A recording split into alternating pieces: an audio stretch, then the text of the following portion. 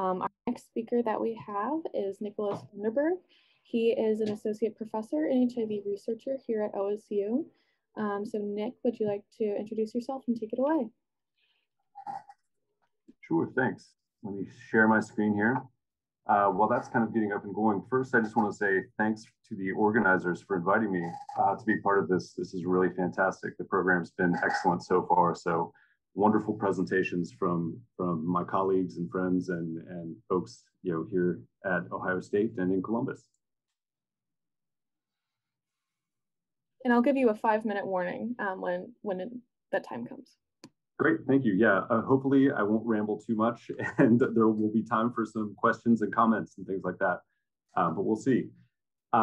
So my talk today will be on current topics in HIV research. Again, many of the things that I will talk about, you've probably heard from some of the other presenters earlier, especially following after David. It was a wonderful overview of a lot of the trials that are going on here in Ohio and in Columbus specifically. So I can't think about current HIV research and care without thinking about the past. And as you've heard from many other people again today, the initial diagnoses of folks that were showing up in these clinics, we didn't know what HIV was. We didn't know what AIDS was. These folks were showing up and they had opportunistic infections. So things that your immune system should be able to fight off relatively easily if your immune system's working as it should. These folks were showing up with pneumonias and other infections that were leading them to, spend a lot of time in the hospital and eventually succumb to these infections. During the early days, the clinician scientists who were helping these folks really made some key observations, and they're still wildly important today. First, they noticed that these folks were coming in without CD4 positive T cells. CD4 positive T cells are known as your helper T cells. They kind of coordinate the immune response. They do a lot to kind of get your B cells activated and get some of your other cells of the immune system to fight off these infections. So they're kind of the coordinators of your immune system. They also noticed that these folks were coming in with an extremely active immune system. So even though their CD4 positive T cells were depleted, they still had high levels of other markers of immune activation. So these folks were really trying to fight off these opportunistic infections, but they were kind of fighting with one hand tied behind their backs because their CD4 positive T cells were largely gone. So as you all know, HIV and AIDS was a huge cause of morbidity and mortality in the 80s and 90s. And these people weren't coming in dying because their CD4 positive T cells were too low.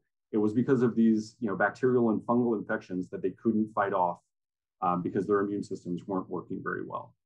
But as you can see, in the late 90s and early 2000s, AIDS became much less of a cause of death here in the United States. And I think there are a couple different reasons why that's likely the case. You've heard about AZT. AZT is one of the main reasons, I would say. It was the first HIV-approved anti-HIV drug, and it was approved in 1987.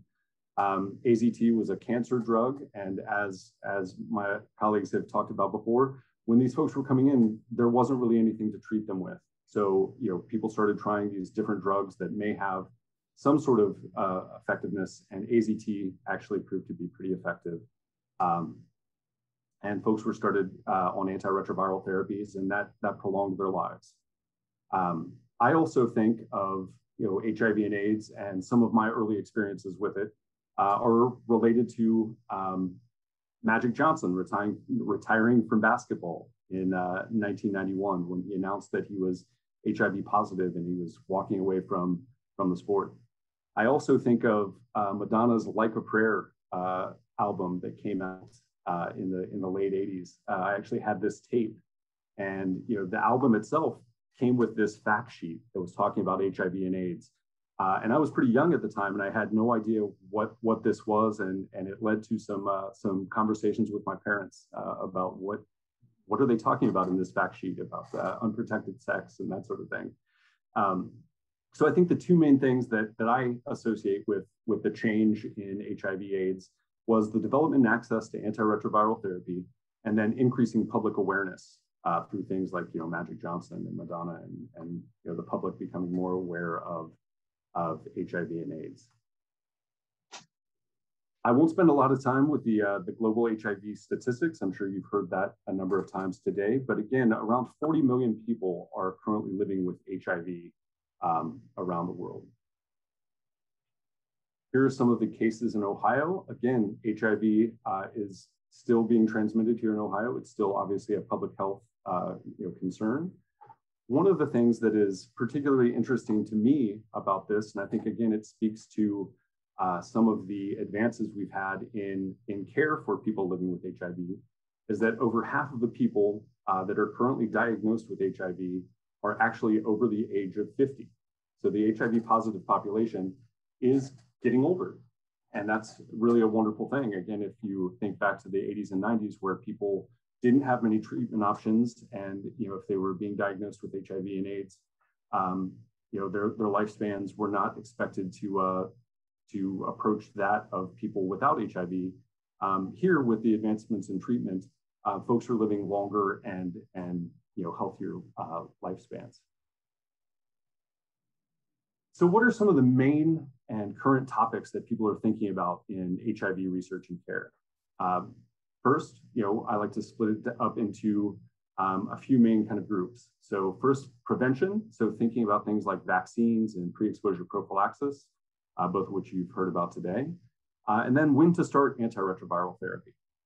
When I was actually in grad school and I started doing HIV research, it wasn't uncommon that people were still coming to the clinics, they were still feeling pretty good, and they weren't on antiretroviral therapy. And as long as their CD4 positive T cell counts were in an acceptable range and their immune systems were working pretty well, they weren't started on antiretroviral therapy until they reached a point where their immune systems were starting to get a little less functional, a little less capable. And then they were put on antiretroviral therapy and their CD4 cells came back and things were good. These days, it seems like as soon as someone is diagnosed with HIV, they're put on antiretroviral therapy, and that has a number of important implications to the disease course. How to make antiretroviral therapy more accessible and more effective is something that's probably a far bigger conversation than I could possibly have in the 20 minutes we have here with this one. But again, it's fixing the global healthcare systems, getting governments, nonprofits, drug companies on board, making antiretroviral therapy more available and getting it to the folks who need it.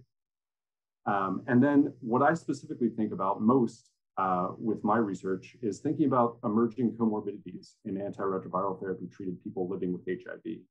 So there have been several studies that have linked markers of chronic immune activation to morbidity and mortality in people living with HIV. And then finally, everybody wants to know about cure strategies. And obviously that's something that people are spending a lot of time and effort to come up with ways to cure HIV and AIDS. Oops. So just a quick shout out, as David mentioned in the previous talk, there is an AIDS clinical trials group here at Ohio State. Again, it was started in the mid to late 80s and is currently run by Dr. Sue Kopitar. Again, the ACTG and the ACTN is a really wonderful resource to promote HIV research and care. It's really a pretty fantastic thing, and I'm happy to be involved with so many wonderful people and trials here through the ACTG at Ohio State. So thinking about ending the HIV epidemic in Ohio, there are a number of proposals on how to end the HIV epidemic. And there's some pretty lofty goals that have been put out there, like reducing the number of HIV diagnoses by 75% in 2025, and then by 90% in 2030. There will be a number of different ways that folks are going to try to get there, including potentially vaccine strategies and ramping up testing and ramping up PrEP and ramping up antiretroviral therapy access.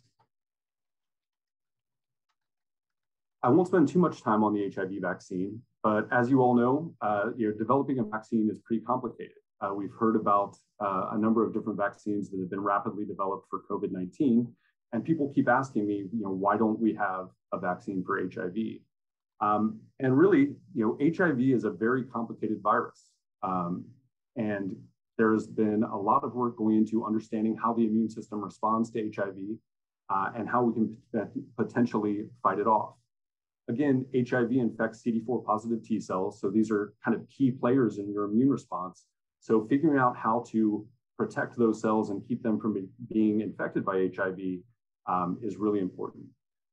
David mentioned broadly neutralizing antibodies.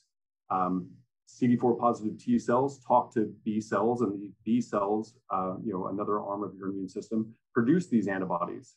And if we can figure out how to produce enough of these broadly neutralizing antibodies through a vaccine or taking these broadly neutralizing antibodies that have been created and putting them into someone, you could potentially prevent HIV from infecting its target cells.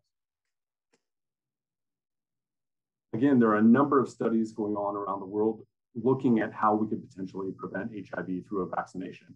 Some of the new technologies, with the mRNA vaccines, as Dr. Quick mentioned earlier, could be really interesting. And maybe, the things that we've learned in the past year from developing vaccines for COVID could come back to help us with developing new vaccines for things like HIV. Here I'm showing some slides from a clinical trial that was run through the AIDS Clinical Trials Group a number of years ago. Basically, this was an antiretroviral therapy treatment trial. So the details of which are not really important, but we took folks that were not on antiretroviral therapy and gave them a combination of 3 different drugs and then tested their blood over the course of a year. At the early time points, folks were coming in at baseline when they initiated antiretroviral therapy, and then 2 days later, and 7 days later, and 14 days later. So we could get a really close time frame of the viral dynamics and the immune system dynamics of folks that were initiating antiretroviral therapy. And what you can see over here in this panel is that the viral load, so the amount of HIV that we could detect in their blood, came down very rapidly. And by the end of a month, pretty much everybody had undetectable viral loads. So there wasn't detectable HIV circulating around in their blood. And that was maintained over the course of a year. So antiretroviral therapy, again, is becoming very effective. And all the time, it's becoming more and more tolerable, and there are new combinations that are being developed. You can also see in this study that CD4 positive T cells started to rebound once we started people on antiretroviral therapy. And this is exactly what you would want and what you would expect. So if you can block HIV and prevent it from infecting new cells, you would hope that those CD4 positive T cell numbers would start to come back, and they would approach what they would have been pre-HIV infection. And that's really the goal, is keeping somebody's immune system functional and really working well. I won't spend a lot of time on the actual dynamics of HIV and the life cycle of HIV, but there's been a number of different studies over the years looking at how HIV infects the cell, how it copies itself, and how it makes new viruses. And what we've been able to do with all of that information is come up with multiple different drug targets that can block HIV and block its replication, and hopefully prevent its infection of new cells and potentially transmission to other people. Again, as many people have already mentioned, antiretroviral therapy is getting better and better. There are drugs with fewer side effects. There are combinations that require fewer pills. So instead of taking 3 pills, maybe you can get away with taking 2, or maybe you can get a 1-pill regimen that has the drugs that you need to prevent HIV replication. As David mentioned, there are long-acting drugs. So potentially injectable drugs, or potentially oral drugs that you may only have to take once a month or once every couple of months that can prevent HIV replication. And as has been mentioned previously, there are a lot of studies looking at PrEP, so pre-exposure prophylaxis. How can we prevent infection of folks that aren't currently living with HIV to again prevent the spread and help limit the new number of infections and diagnoses around the world.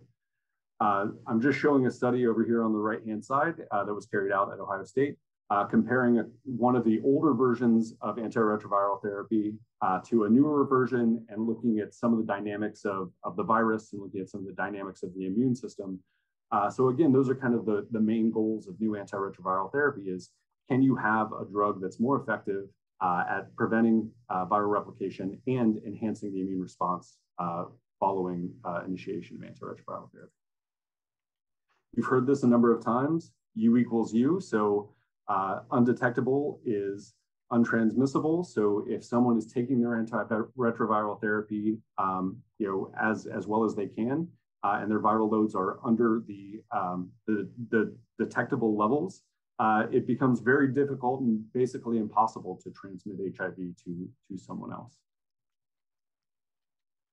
So early treatment with antiretroviral therapy is really a key. As I mentioned before, previously people would wait as long as they could because they didn't really want to take a bunch of pills, or they didn't like the side effects of some of the older antiretroviral therapies. But we found that if you start antiretroviral therapy while the immune system is still pretty much intact, the outcomes are very good. If you wait until someone has a very low CD4 positive T cell count, the risk of opportunistic infection increases, the risk of all sorts of different comorbidities are also increased. There was a study that came out a couple years ago looking at very acutely infected folks who were starting antiretroviral therapy. And even when antiretroviral therapy is started as basically as quickly as possible, there still seems to be this persistent immune activation that occurs in people living with HIV. So even though antiretroviral therapy was started before CD4 positive T cells were depleted to dramatic numbers, the immune system is still being activated in a way that causes chronic inflammation and immune activation. So as I mentioned before, I spend a lot of my time thinking about comorbidities in people with HIV. A number of different comorbidities have been found to be increased in people with HIV, including things like cardiovascular disease and certain types of cancer. And many of these things have underlying inflammatory processes that potentially drive this increased risk. Some of the markers that have been associated with increased morbidity and mortality in people with HIV are inflammatory cytokines. So things like IL-6, and you'll hear me talk about that for a moment later.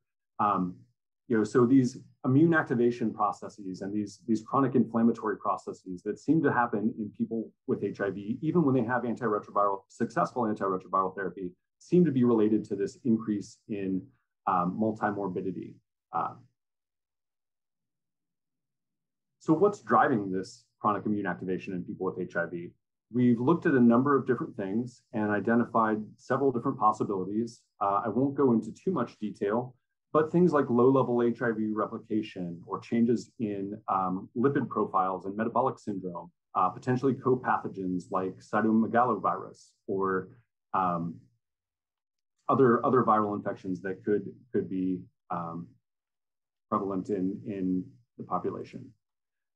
There have been a number of clinical trials that have gone on to try to prevent many of these potential drivers of immune activation in people with HIV. And some of them have worked relatively well and some of them have not. And again, it's going to be a complicated situation trying to come up with ways to modulate the immune system without having profound negative effects. So a lot of people spend a lot of time thinking about how to best intervene on this chronic inflammatory state in people with HIV. And they like to think about it as a tree. And I borrowed this slide from Peter Hunt, who's a friend who works out at University of California, San Francisco. Should we be intervening at things like an HIV reservoir or co-infections or something like that? Or do we need to be intervening more directly on the immune cells who are activated in chronic HIV? Or should we be actively working on some of the comorbidities? So things like frailty or cardiovascular disease. Where do you design the intervention to have the biggest impact on people with HIV?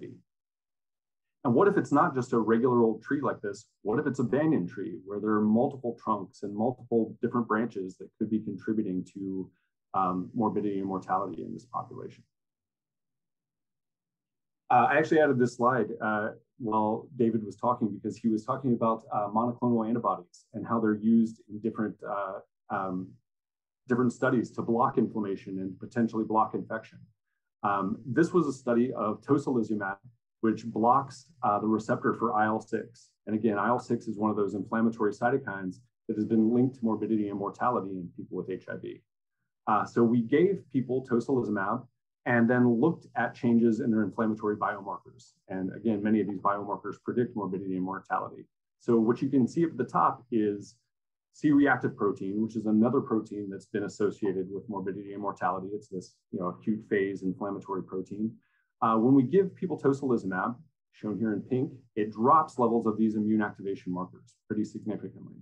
And as you would probably predict, if you're going to block the receptor for something, levels of that protein are going to be higher in the blood. So this is actually showing that what we wanted to do was actually working. So if you can block the receptor for IL-6 levels are going to increase in the blood, but some of the downstream consequences of IL-6 binding to its receptor and promoting inflammation were actually shut down.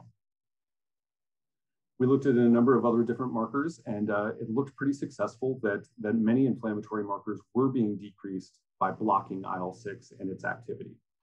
Not all of them were being blocked, but many of them. So, it was an interesting study, proof of concept, again, using these monoclonal antibodies to a potential target that may be linked to driving HIV comorbid conditions.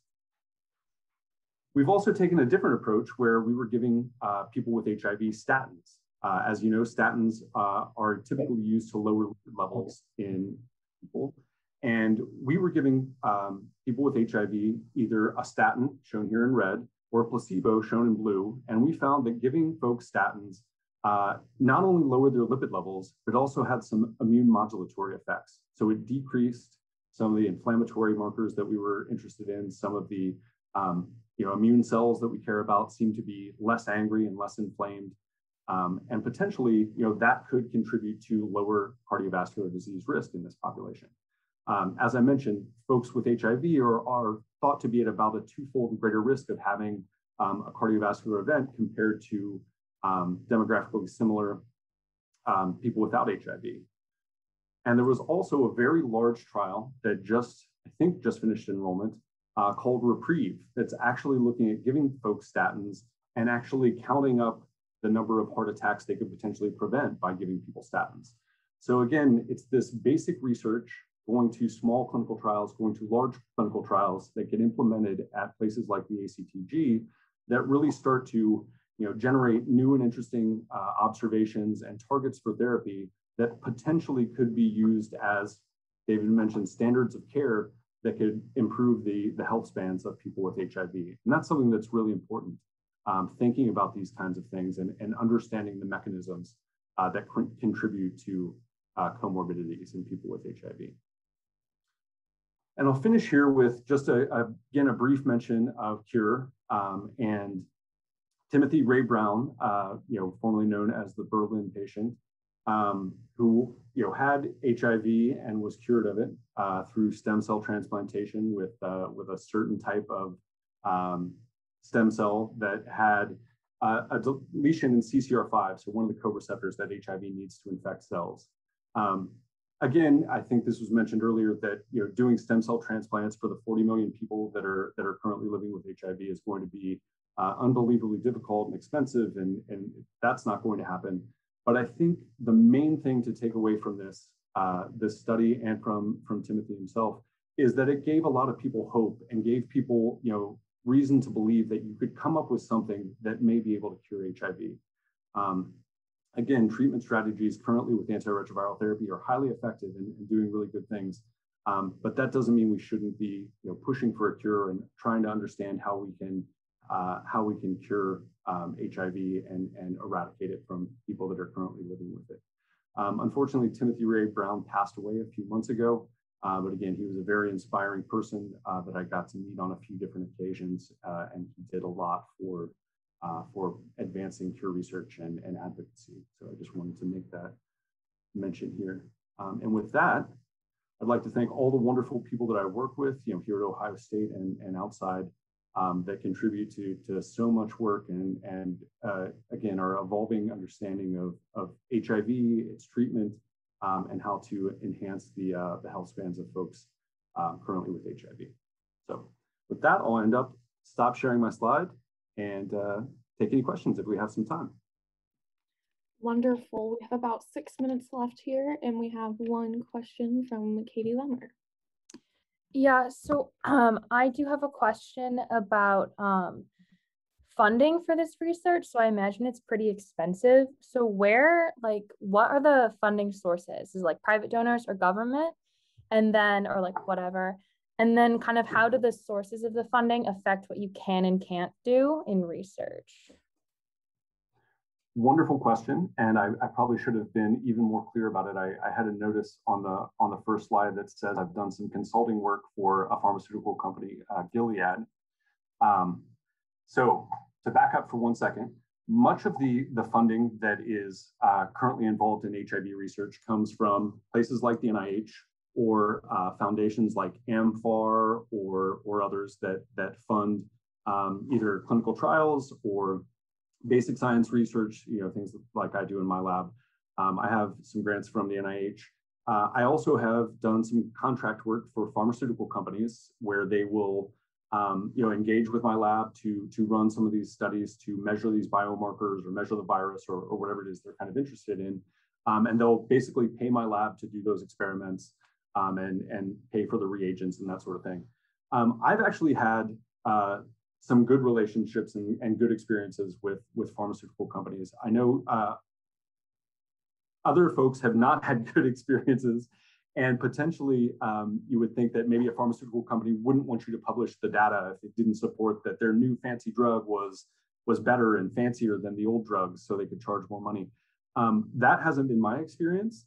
They basically let me do my work, and they don't tell me which samples are from, let's say drug A versus drug B.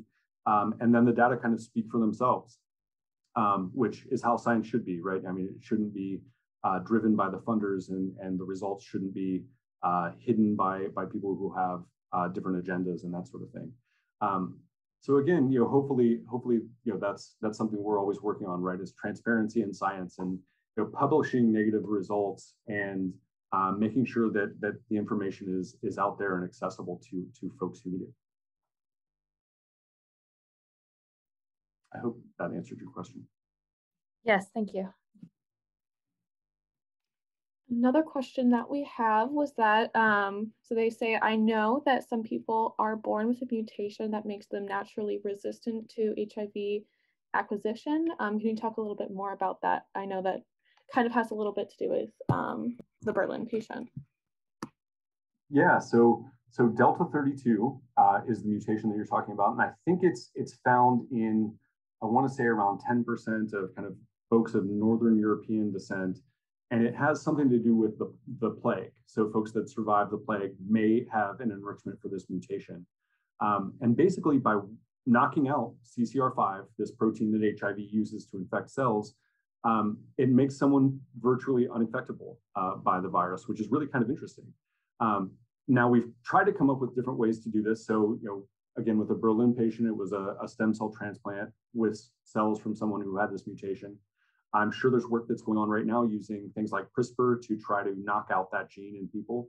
But there's also been a number of studies looking at pharmacological inhibition of that receptor. So things like Maraviroc is a drug that binds to CCR5 and is thought to prevent HIV from being able to bind to its target and infect the cell. But HIV is really sneaky and has a high mutation rate, and sometimes has actually developed a way to bind to Maraviroc-bound CCR5 and still infect cells. So combination antiretroviral therapy is really kind of key to prevent HIV from sneaking around, even the best things that we can come up with. HIV seems to be one step ahead because of its high replication rate and high mutation rate. So interesting. Is there any potential side effect for blocking CCR5? Are people more susceptible to anything, or are they mostly just doing good, living their life? So I think the folks that just have Delta 32 mutations typically may have some increased risk for certain bacterial infections and things. So CCR5 usually is a protein that's involved in getting your immune cells to move to certain tissues in response to an infection. So you would imagine if somebody didn't have that receptor, maybe their cells wouldn't migrate as well as they should to sites of infection. But there's always redundancy in the immune system too. So, just because you don't have this protein doesn't mean all of your cells can't potentially move where they want to. So HIV is complex, but so is the immune system. so interesting. Thank you so much for such a wonderful talk. Katie, would you like to introduce our next speaker?